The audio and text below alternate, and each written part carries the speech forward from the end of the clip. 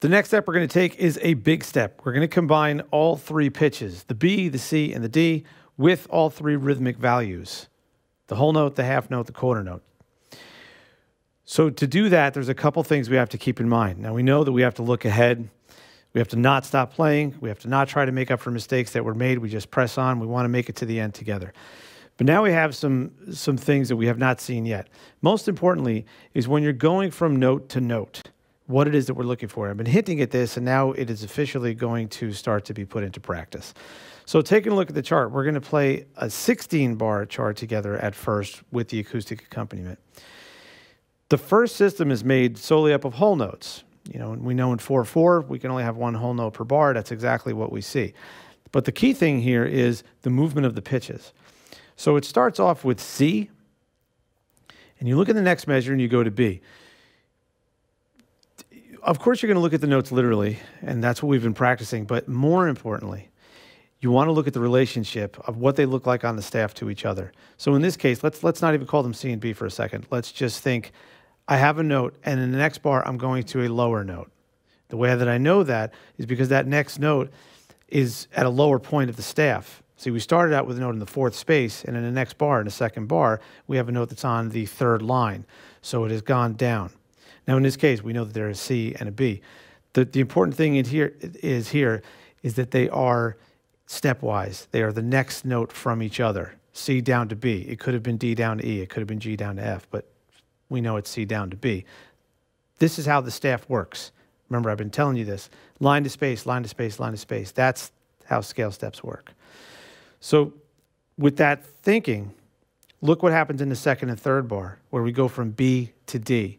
Now it's something a little bigger than a step, a whole step or a half step. You know, this is something I would call a skip. Of course, you know, studying intervals, you would learn that this is a third.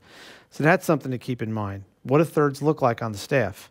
Line to line, space to space. In this case, it's line to line. It's B to D. Line to line is a third.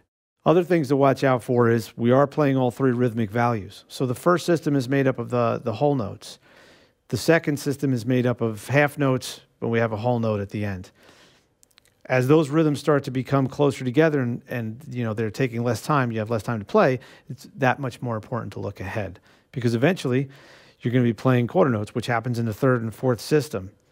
So use the first system to your advantage to ease into this. And as you go into the systems that follow that, your notes are going to be coming up more often. You're going to have to look ahead. You have to look ahead. Okay? So keep these things in mind as we play together with this first one. And we're going to roll with the acoustic accompaniment, and then we're going to get right into a fun jam track. Once again, I can't stress these reminders enough. We have to read ahead. We have to not stop. We have to not try to play mistakes over. And I'm going to add another one to this. Throughout the course, I've set things up in a very specific order. I'd like you to follow that order. It's not uncommon to jump around a course like this or a book. I've done it myself plenty of times. In this case, though, it's really important that you go in the order that I've set this up.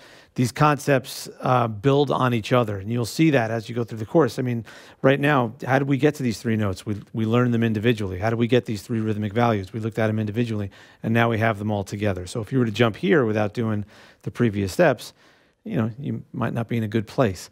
So trust me, trust the method, follow the order, and everything will be good. Okay, let's play.